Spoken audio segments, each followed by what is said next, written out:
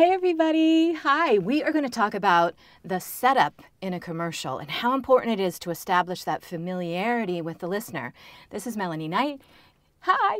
She is one of our advanced voiceover actors, just in the midst of her training. Very excited to have you here. Thank you. I'm Welcome. excited. So just to start us off, Melanie is just going to read the script. Give us kind of a one for nothing. Lay the foundation. Go ahead. All right. Better mornings inspire even better days. So start with a moment that's all yours.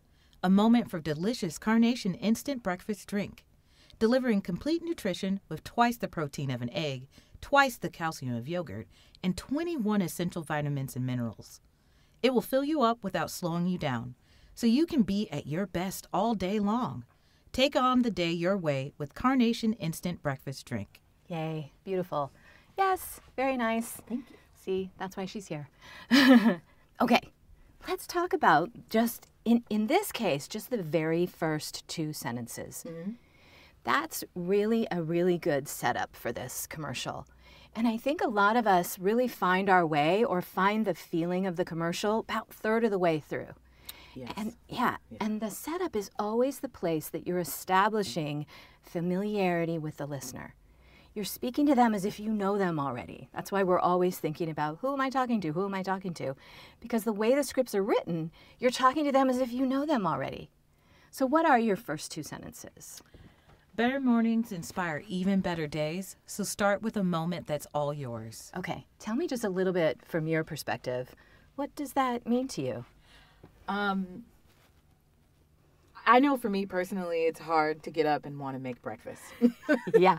So the easier it is, the better my morning is going to be. Nice. So that's how I feel. Like, your better mornings inspire even better days. Like, I got a quick breakfast, I'm good. Yeah, right? So a good morning is going to give you a good day. Yes. And what does that second sentence say? So that definitely, good morning is a good day, and it's going to be quick.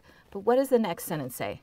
So start with a moment that's all yours. What do you think that means? So you take a moment. It can still be like a fast breakfast, but it's your moment to have and enjoy. Oh, listen And to even what if it's a fast moment, it's a good you moment. listen to what that just did to your voice. You're like, it's your moment. You just get to relax and enjoy. Okay. So we're thinking about how we can have a really good, inspiring day with our own little moment. Let's see what that does for you when you read it again this time. Okay. Better mornings inspire even better days. So start with a moment that's all yours.